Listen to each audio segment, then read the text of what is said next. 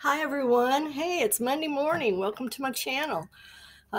We're back in the cool air and the rain, but not as much. So hopefully there won't be any flooding this time. And I hope where you're at that you're safe, you're warm, that you have what you need, and that you feel loved. I just thank you for coming on my channel today and being a part of this today. Today I'm just going to show you a few things I've finished this weekend and one that I'm working on. And then we're just going to have a discussion about, I'm going to let you know a little bit more about myself. I know I did in the first one, but I think I need to tell you a little bit more. First of all, this is a beanie that I made, or a hat that I made for my granddaughter to wear while she's practicing t-ball this month because it's cold. And I found this online on YouTube, and you do a single crochet around one of the stretchy ponytail holders, and that leaves you the hole for your ponytail to go through. And she's got long hair, and hopefully this will work really great for her because she's going to need it today if they practice today at all. And then Creative Grandma, I think I mentioned this last week, had a try me pack of yarn from Premier Yarns. I don't get any money when I talk about Hirschner's Willow, Premier, Red Heart, any of this. I'm talking to you straight as a person who's had to purchase it, who wants to share with you what it's like for not an advanced crocheter, but someone that's crocheted for a while, and how it works for me. And then you can try it if you choose and see how it works for you. Now this pillow, she had done a pillow in these same colors, and it's called Sunshine and Rainbows. And I did each of my sides differently. I had these pillows on my couch for years, and I just got so tired of them looking the way they did. And so I decided this would be the one I would cover with this granny square. And it worked up well. The yarn is great. I had just enough in the rainbow to do the rainbow color, multicolored, to do both sides. I had enough of the blue to have a little bit left over, and I had a little bit of the yellow left over. But it was fun to work up. It was interesting going in the squares and changing your yarn and that kind of stuff. And I like it. I think it's bright and it's beautiful. It'll go well. Instead of on the couch, this will go on our bed. Our room is a dark, dark blue, and this will add some color on our bed in our room. And so I'm looking forward to putting it in there tonight and just leaving it on the bed or around the bed. And I told you last week that I was working on crocheting another Afghan, and this is the pattern that Creative Grandma did. It's one of the easiest patterns, she says, for anybody to do. You can fill in the openings here with yarn or even with ribbon, I would imagine, and finish them when you do the edging and the finished stitches around. I have done a couple of them like that, and it's very quick to work up. I love it. It just is just something so much fun to do. So I've had a weekend of grandkids and crocheting, and it's been okay. As you know, if you have RA or Fibro, there are days when if you change your attitude towards something, you can go do something that's kind of dumb. And yesterday, our grandson went out the front door before his father, and I followed his father out the door. And unfortunately, I went off my porch on the side where we have stones on the other side that we had put up there for my steps to go down on that one side. Well, I hurried too much, and I got my big dog to show me, is the word we use for her, and she will go and find what you're looking for. Well, she went running, and I hurried too fast to the end of the house, and she was down there herding him back this way. And he just cracked up because here she comes down there, not to touch him, but she turned him around. and he came running back to the house. And it's just, one of those things. By the time I got back to the porch, my right knee had popped out of place a little, and it hurt, and it's still sore, but I'm okay. I'm walking today better than I did yesterday. And for those of you that have fibro, mine is still very active, unfortunately.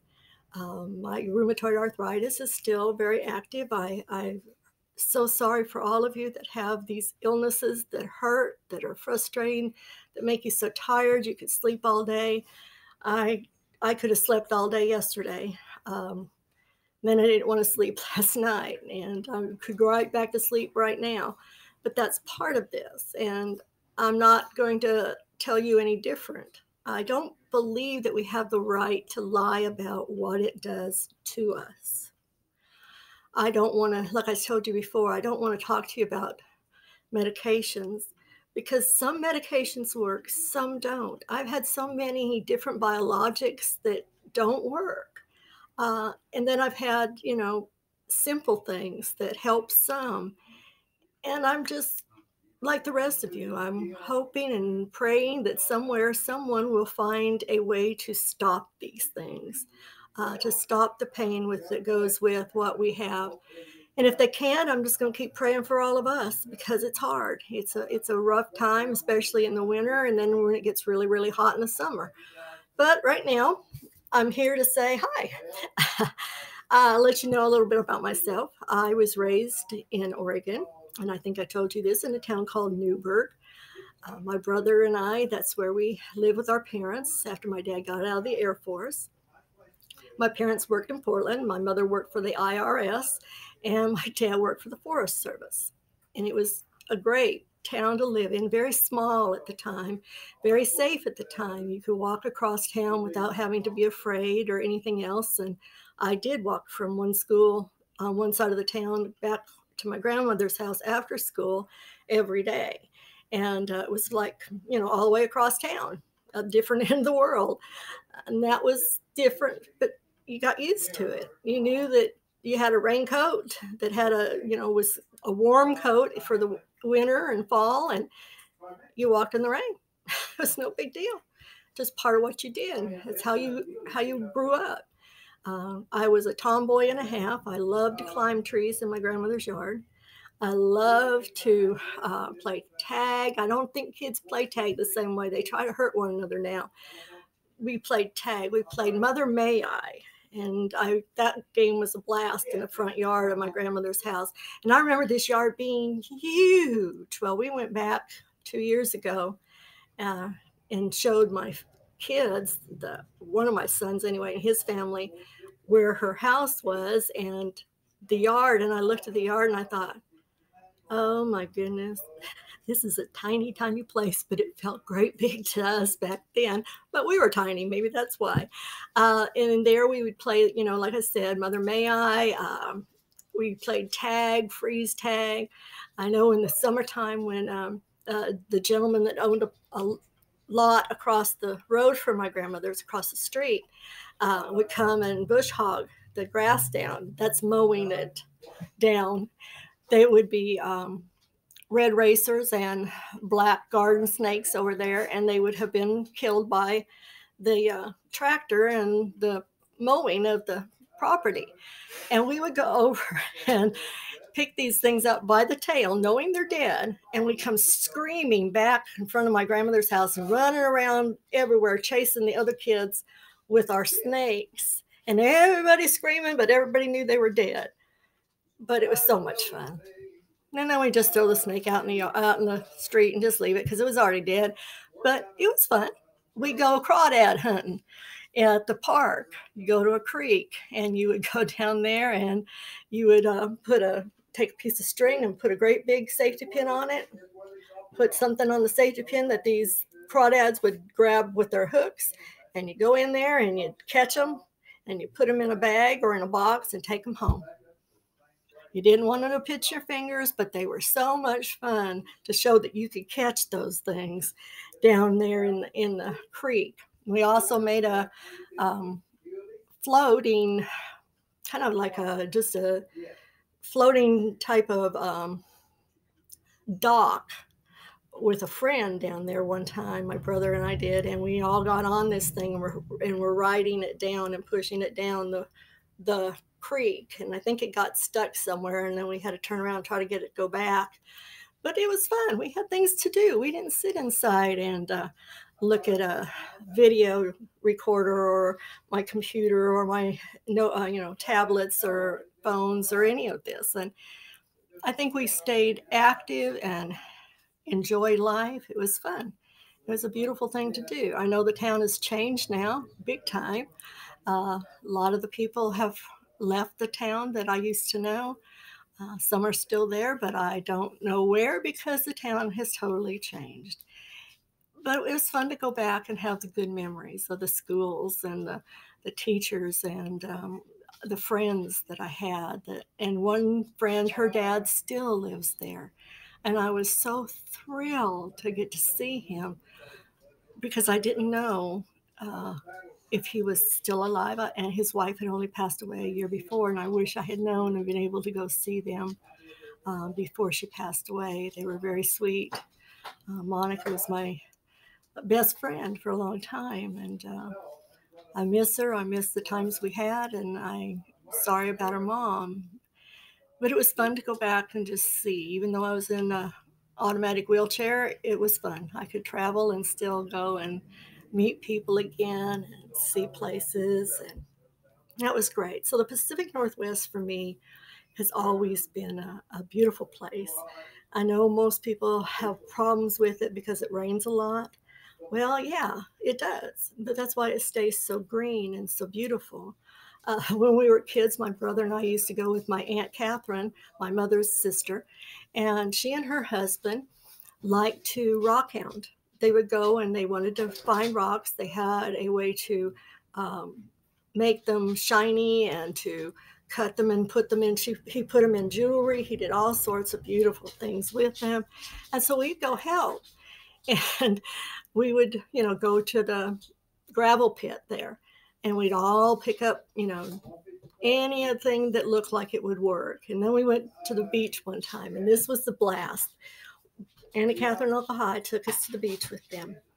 And we were going to Rockhound because you used to be able to find agates and different things on the beach. Now, after some damage from high waves and things that overtook even the town and the sides of the mountains there, I didn't see any. I think it's now illegal, they say, to take it out of there. But we went in then, and this was 1,800 years ago, So we went in and we're picking up all sorts of rocks, all sorts. And they were round or long or, but they were all smooth. And we picked up several, and Uncle High looked at him and said, I don't think there's anything to those. No, no, no. Aunt Catherine said, well, let's just try. Let's try.